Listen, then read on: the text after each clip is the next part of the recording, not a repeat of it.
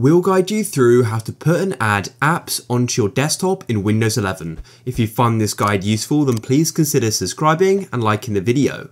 So first of all, just right click and go and click on Personalize. And then what you need to do is scroll down and click on Themes.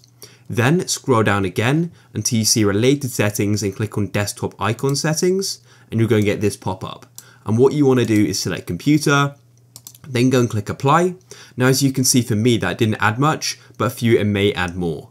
You can then go and click OK, like so. And then if you want to go and add other apps, what you need to do is go to the bottom, go and click on the Start menu, and then you want to click on All Apps in the top right of it, and you'll see all your apps here.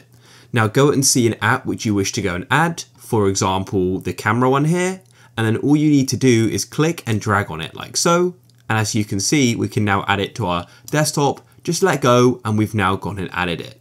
And then what you can do is double click on it and it will go and open up. And you can always go and change the name of it as well by clicking on it again, and you can then go and remove shortcut as well.